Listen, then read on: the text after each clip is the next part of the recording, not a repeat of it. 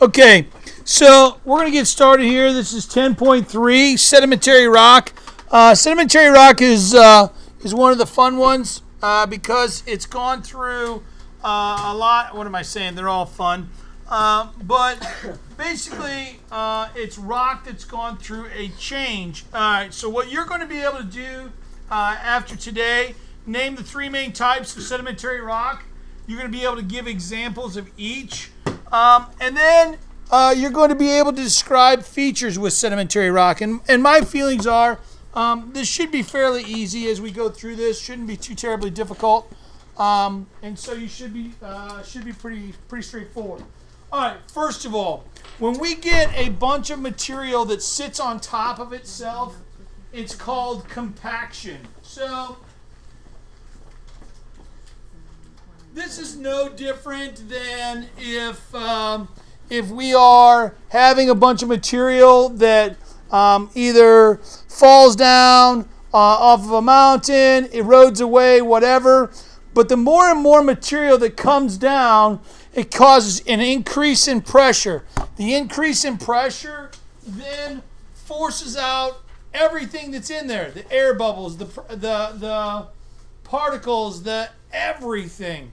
And so, for me, it makes a lot of sense that when we find sedimentary rock, you know, there's not a lot of air spaces in there because they've all been worked out. Now, one of the things that's cool about this is if you add some chemicals to it, what ends up happening either through the evaporation of water or through minerals that have come in there and then the water has been evaporated, or we see different particles of other substances that have been washed away. What happens is it becomes a solid. It becomes cemented, right? And so cementation is something that we've taken advantage of as humans, right? So if you think about it, we figured out how to replicate nature by adding things into a mix. So we have gravel, we have sand, and we have lime and other chemicals, and you mix them up and spread them with water, and pretty soon you got cement. And so cementation is a part of sedimentary rock.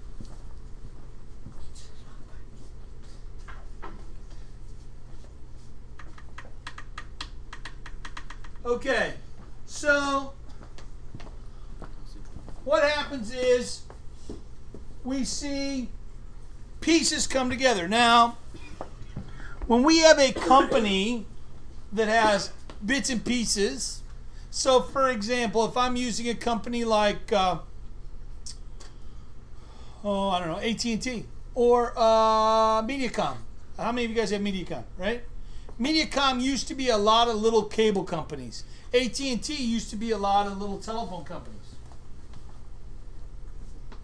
And so when we have a lot of pieces, we call it a conglomerate. So AT&T was a conglomerate. Mediacom's a conglomerate.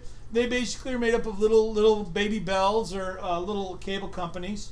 And so a conglomerate is when we have fragments that are cemented together and they're easily seen. So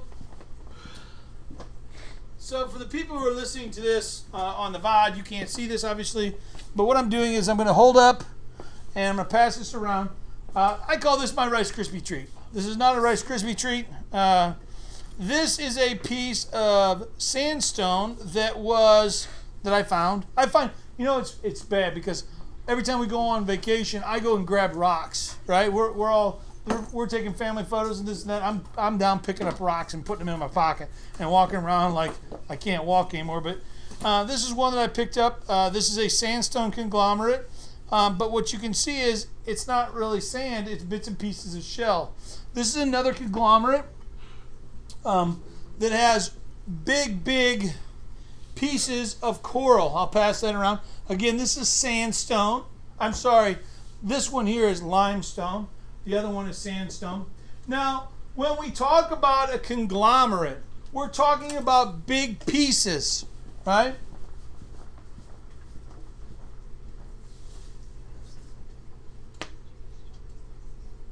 I'm looking for a rock right now. Here, this will do. This will do. This is a piece of limestone that does not have big pieces in it, right? We don't see big chunks. It's not a conglomerate. This is a piece that we definitely see big chunks in. This is a conglomerate, right? So we see the big chunks. You can see the bits and pieces. It looks like you can pick them off there. Now, when we see the individual fragments are broken, right? They're not round, right? So if you look in those pieces, they're angular. That particular piece is not a conglomerate. It does not have broken pieces, right? They're not round. We call it a breccia or a breccia. Depends on your pronunciation. I've always called it a breccia. I know a lot of people call them breccias. But basically what we're dealing with is round, not round angles. Okay? Sandstone. Sandstone is the one that we'll pass this one around. So these are two forms of sandstone. Notice in these sandstones, again, it's made of sand and it's all cemented together. It doesn't fall apart. Now, sandstone is one of those that again has a large amount of quartz in it. Why? Because sand is quartz, predominantly quartz, right? And so we see a lot of sandstone associated with areas that used to have a beach. Makes sense, right? Now, here's an interesting thing. Sandstone's one of those items that if you put water on, it'll flow pretty much through it. Why? Because there's spaces between them.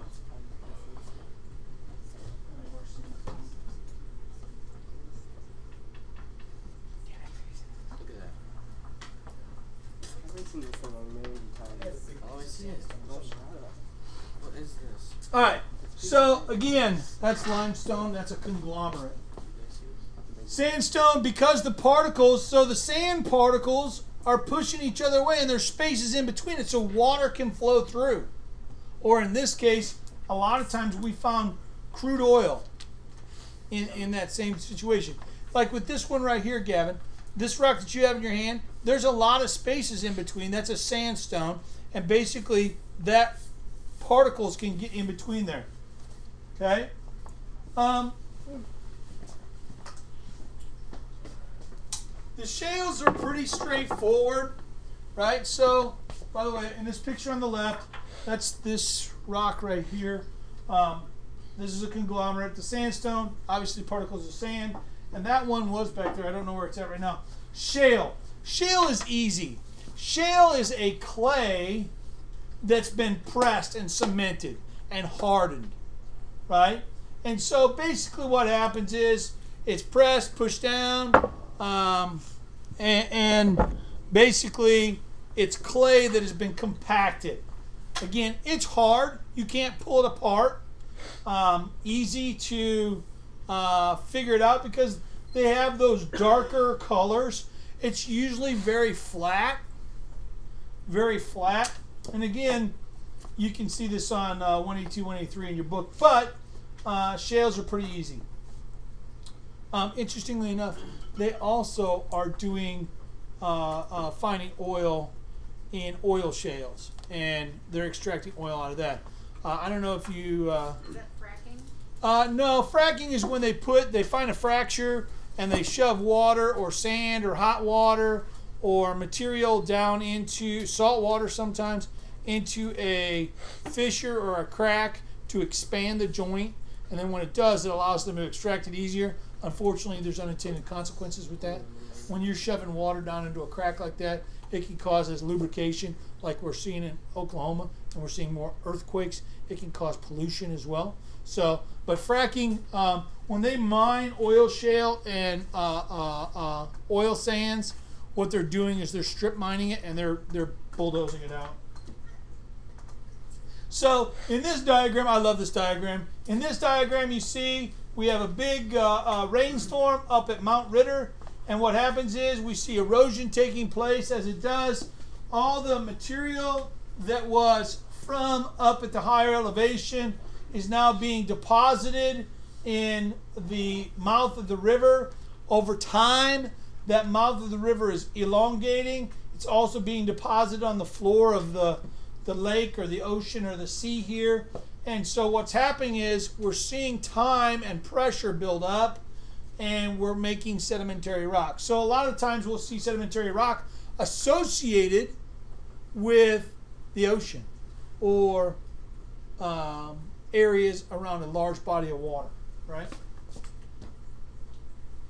All right, chemical sedimentary rock. When we're dealing with chemical sedimentary rock, we are dealing with rock that is made from chemicals that are in the water.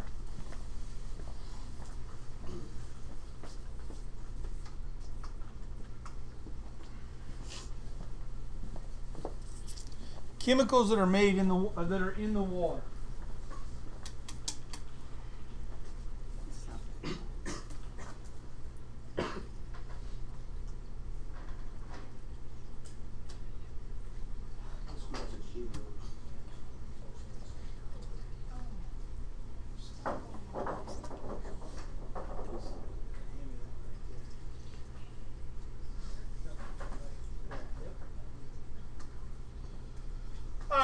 So, chemical sedimentary rocks, we see when chemical is in there, the water dissolves out. So a mineral of some sort is in there, the water dissolves out, and when it does, we see something come out of it. So in a lot of cases, we see what's called a precipitate.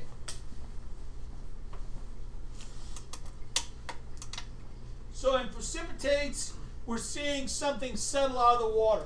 How many of you at home, every once in a while, and I'm not asking you to raise your hand, just give me a nod, will see that around the faucet, your faucet, you'll see a white layer around the edge that's called lime scale or lime, something like that. We are prone to it in Livingston County because we're on top of limestone. All of our water's coming from the limestone. So we're seeing hard water as a result. We're seeing a lot of lime in the water. And so what happens is water evaporates, it's leaving behind the lime, and it's creating this lime scale. So that's why we in Pontiac have a lot of people who have water softeners, right? They don't want the lime scale. Or you deal with it by cleaning your faucets off with vinegar and stuff like that. This would be a precipitate. The lime scale would be a precipitate. Comes out of the water. Lime is also something that binds stuff together. So this is something that we see in cement. We'll talk about cement in a minute. Evaporates, and so like gypsum or halite, we saw this in our mineral, right? In minerals, gypsum and halite, rock salt, good examples. How many of you are familiar with the Crystal Cave? How many of you have seen the Crystal Cave? Crystal Cave, you haven't? None of you? Let's see if I got it here. The Crystal Cave is quite interesting. It's gypsum. And this is a giant cave in Mexico they discovered. And hi, this is Randy Clark. Today we're going to explore one of the most incredible caves in the entire world. In fact, this cave is very much like one of the caves that we've all seen in the movies in Hollywood. The movie Superman, in several of the movies you'll see scenes in this crystal cave where Superman has this unbelievable information that's inside the crystals. Well, there actually is a crystal cave that's very much like the movies. It's in Mexico. It's on the plateau near Chihuahua, Mexico, and it's about 1,000 feet underground. So you literally have to travel 1,000 feet underground just to find this cavern. But when you get down there, you will find the most incredible pieces of crystal that you've ever seen in your entire life. I mean, we're talking gigantic size pillars of crystal. And this is selenite crystal. Incredible. I mean, the views that you get inside this cavern are just absolutely spectacular. You'll see some of these crystal pillars that are so huge that it's just absolutely mind-boggling when you think of the weight, because some of these are as much as 55 tons. And to think that these all started from literally a crystal that was the size of a grain of salt and grew for 500,000 years in this cavern. Now, this main cavern here is just incredible. I mean, some of these are over 3 stories tall. I mean, this is just incredible to imagine what it would be like inside this cavern to take a look at these crystals. And just unbelievable. They're all over the place, and they go in virtually every direction of the cave. Some are growing, sideways. Some are growing up into the ceiling. Some are growing from the ceiling down into the ground. Now, this is one of the offshoots here. This is a little cave that's inside the main cavern, nearby the main cavern where those crystals are. This is called the Cave of Swords. And it literally is, it looks like thousands of swords coming out of the walls in this little cave. So incredible sight there. But these crystals are absolutely, incredible in terms of the size, because there's no crystals on Earth that even compare to the size of the crystals that are inside this cavern. I mean, you can clearly see this looks like ice cubes, but these are real crystal and just incredible. The quality of the crystal in some of the areas here is just off the charts, and the size is just monumental when you look at this.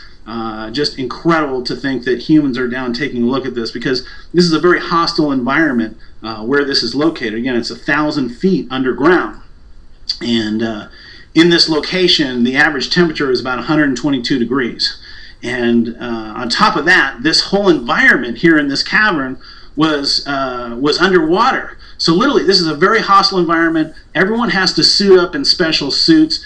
You can walk around in your normal clothes, but you can only handle the heat for about 5 or 10 minutes, and then you better be getting back into the cooler environments. So they have to suit up. Everyone has to be monitored, and everyone's watched to make sure that that they keep their core temperature down at a relatively cool temperature for the area. But these are just incredible pieces of crystal. Again, it's selenite crystal.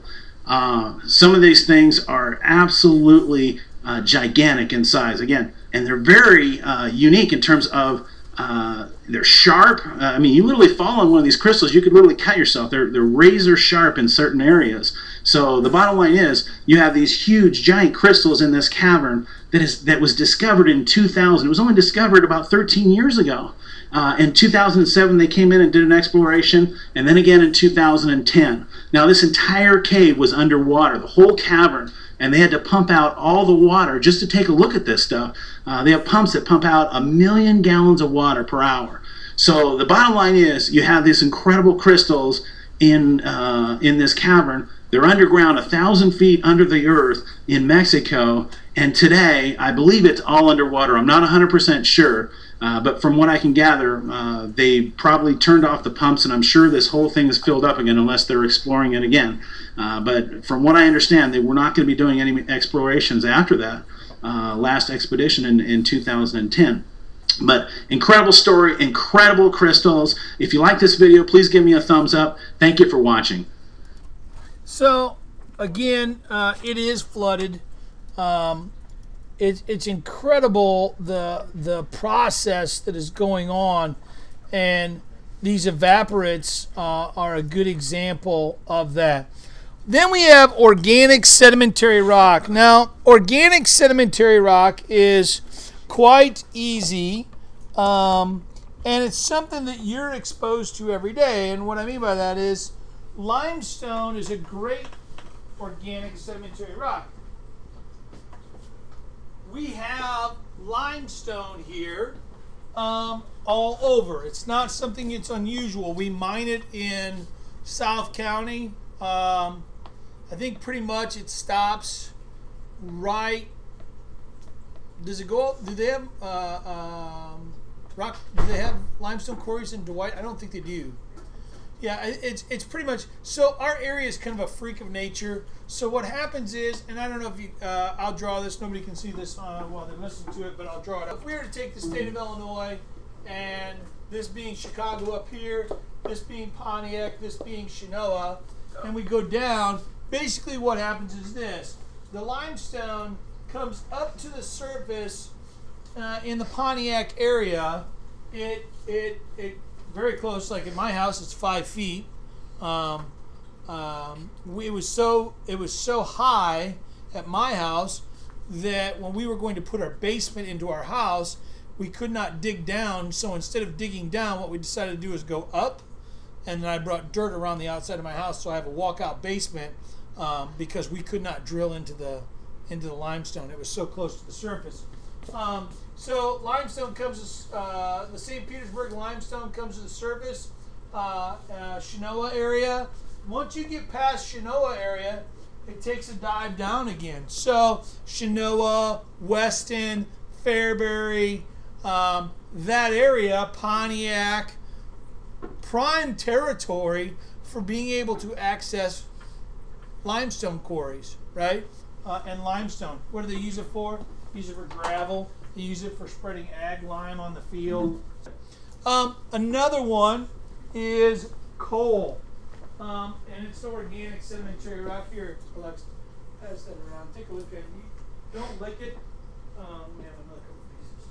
You can sniff it. If I ever burn this for you, if I burn coal for you, I'll burn some coal for you today. In a little bit. So, basically, coal is... So, do you guys all understand fossil fuels? Fossil fuels, let's take oil and natural gas out of it. Now we're dealing with coal. Coal is the remains of a woody swamp. Okay, the remains of a woody swamp. Just do me a favor, try not to break it too much. Interestingly enough, our area is also a mecca for coal. You guys all understand that underneath Pontiac right here is a giant coal mine, right? Yeah. There's the entrance is the old Peanut Hill, the pond over here behind Elm Street. Coal mines were big in Illinois. Coal mines in southern Illinois are big.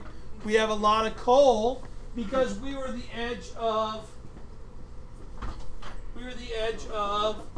a swamp to the ocean some 150 million years ago, right? And so what we see is that the coal is there and it'll come to the surface. So for example, this coal that I have here, if I go over to a golf tournament over in Pekin, and over there, it's actually in Barton, it's actually in Limestone, the town of Limestone. Anyhow, so go over there, and there's an exposed seam of coal on the golf course that they had used for a coal mine that was a strip mine, and so instead of refixing it, they made it into a golf course. So they've got an exposed seam that they didn't get it all. So every once in a while, I'll take my golf cart and I'll drive off into the woods and I'll grab coal, and everybody's like, "Where did he go?" I know it's kind of odd, and they've kind of got to know me pretty well by now. They're like, "Oh, he's going to get coal," and it's pretty funny. Coal again is carbon that is not decayed. It's been compressed. I said that wrong. It's plants that have been decayed, but it's carbon that's been compressed and compacted. Same thing with limestone. Okay? Stratification. Stratification just means layers. Layers. And I don't have my favorite rock. Remind me to bring my favorite rock into school tomorrow, on Friday. Now, when we talk about stratification, all we're talking about is a layering of the rock or a cross bedding.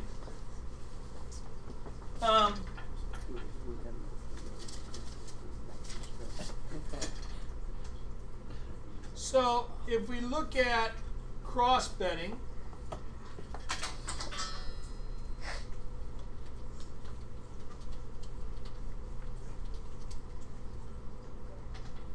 this is what that means.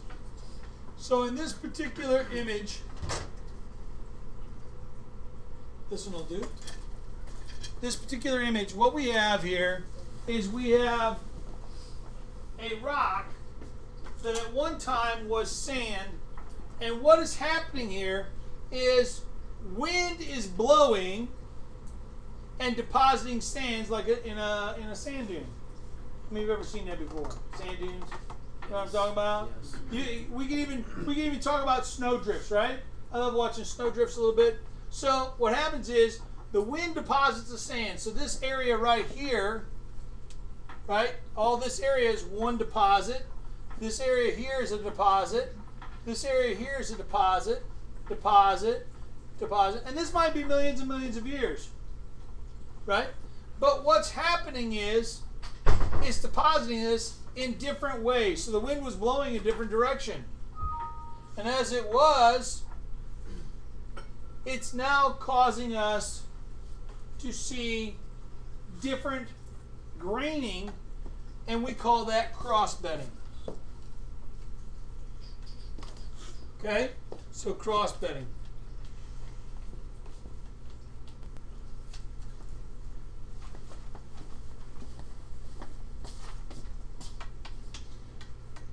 Everybody good with stratification?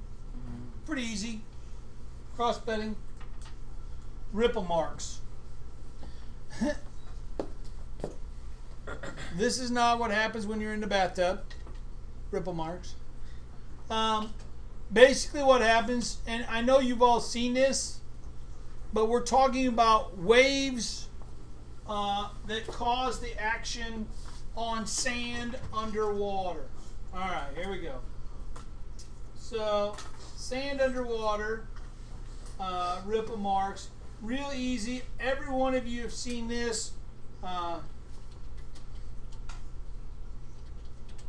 Basically, it is areas that were underwater at one point in time, and the ripple marks have been left in the sand, and the sand has then been hardened in sedimentary rock, and what we see is ripple marks. Now, I've got one of my favorite rocks is a rock that has ripple marks on it. Now, to give you the backstory on this, I'll just leave it there for a minute. To give you the backstory on this rock, and I'll bring it in. Like I said earlier, my family and I, we like to go riding four-wheelers and stuff like that, and we go riding all over the place. We were up in Tennessee on top of a mountain at about 3,000 or 4,000 feet above elevation. Maybe more like 3. I don't really know. Right? It wasn't a mile high. So we're at like 3,000 feet elevation on top of a mountain, riding our four-wheelers, and I come across a rock like this in this picture. And it's about the size of, you know, my seat on my quad. And so I jump off. Everybody's like thinking I'm a freak. I jump off, I'm not a freak. I jump off, grab the rock, put it on my seat. I sit down on top of the rock, and I ride this rock off the top of the mountain. Now, the first thing I do when I get off, I'm like, yeah, like Indiana Jones, I found it. And everybody's like, what's wrong with you? Why was I so excited about this rock? The reason I was is because I had found a ripple rock on top of a mountain. What did that mean? So, yeah, this rock, which was at sea level, or at least at level of a lake of some sort, had been, nobody took that rock up there. Nobody goes, hey, I'll bet you $5 we can get this really crazy science guy who's down there on the Suzuki to come up top here. He'll freak out. We'll just place it here right in the middle. He'll find it. He'll freak out. It'll be awesome.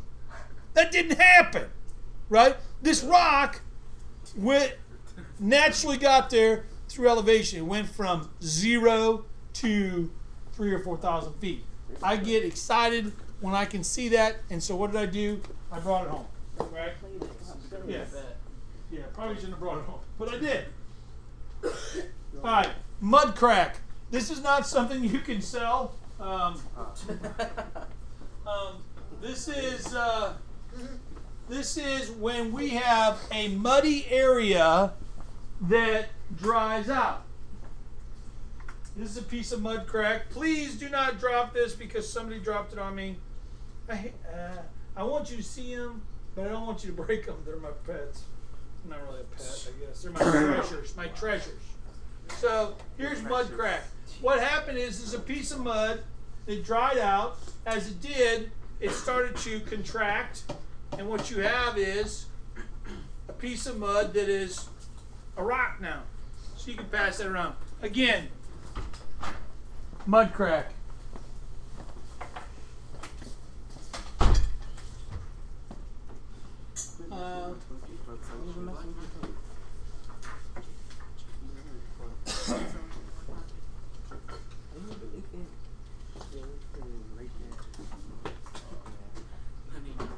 So again, it's just like what you think, mud crack, but it becomes a hardened rock. Again, evaporation of the water causes a contraction.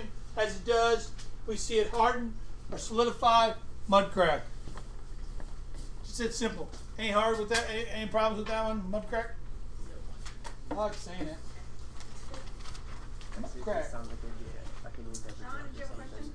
No, not a question, but if you look in like older TV shows, like older animated TV shows like Courage the Cowardly Dog, when they indicated a dry land, they hit the mud crack. Yeah, you're right. Mud crack, you see a lot. Yeah, you're right. Fossils.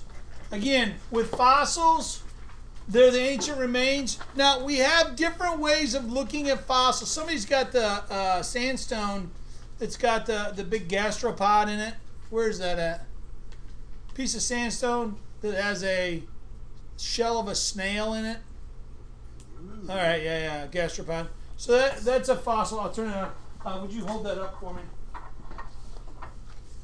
Right? You can see that. Hold up the other piece that you have. That also has fossils in it, right? Easy to see. Fossils are pretty good examples. Now, no, you're not done. Hold that back up. Right? What's different about the two fossils that he has in his hand? What do you see? Yeah. One has the object and the other one's just a shell. One's the object, the other one is an impression of the object. Right? So really we have two things when we talk about fossils. We talk about the fossil, and then we talk about the cast of the fossil. I've got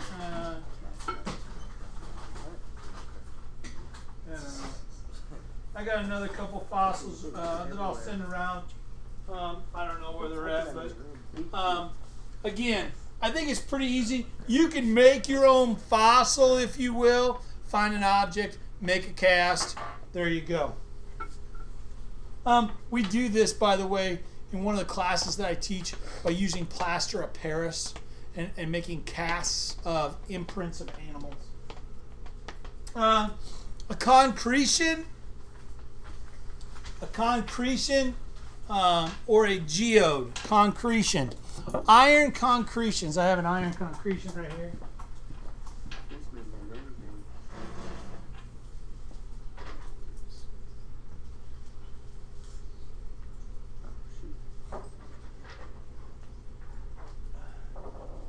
All right, so here are two iron concretions. By the way, we're renowned in the world for iron concretions. They're from Mazan. Mazan is like the world's greatest place for these things. So basically what you do is you go find a round rock like this up in Mazan, and the trick is you go stick them in a bucket of water, and then you go place them in the freezer, and they go, because the water seeps through, and it breaks them open. And you get inside of there's ferns, and I'll pass that around. These are just ferns. You can see these are concretions. Here you go. Pass it around. But what's cool about it is something caused a buildup of the minerals around this particle. In this case, they were ferns. Same thing, geode. How many of you guys have ever seen a geode? Right? My favorite things, geodes. What's happening here? It's a sedimentary rock. We're seeing material or chemicals being deposited inside of a hole. The water then evaporates away. As the water evaporates away, so you can see in this particular one right here, there's a cavity right? That cavity was filled with water. Obviously, there was a mineral in there that was blue. As it evaporated away, we've got this beautiful blue eye geode. I love this. Is a Brazilian geode. There, you can pass it around. Yeah, I love geodes. By the way, real big money in geodes.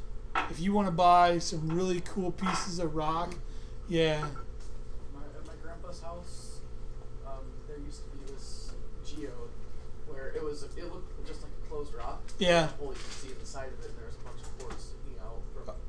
That's really cool. That's it. That one. That is really cool. Okay, we're gonna stop here. We're going to also stop and we're going to look at some rock boxes. So we'll stop here. I appreciate you doing that.